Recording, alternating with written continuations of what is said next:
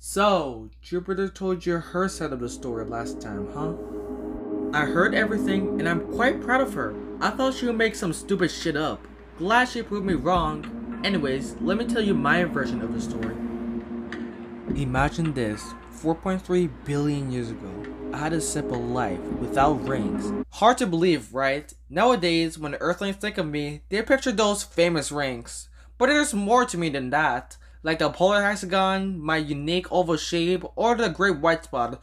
But you never seen anyone talk about those features, right? Huh? Oh yeah, the fifth gas giant. She formed between me and Neptune. Yes, Neptune used to be the second last planet in the solar system, with Uranus being last. One day, we met each other. We chatted for a long time, and we both realized we had a lot in common. Even though her orbit was a bit wild, partly due to me, and she knew that, we were both in love.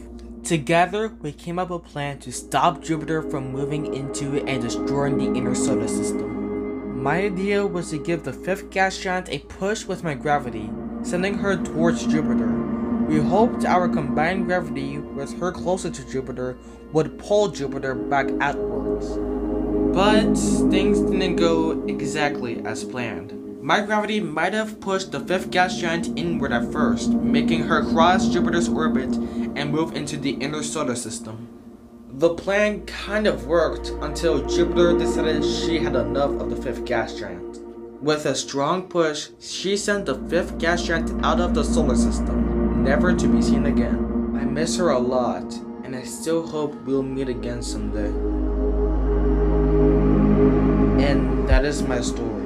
I can see you're curious to know more. Who's next on your list? Neptune? Don't waste your time on him. It's not like he knows anything about this.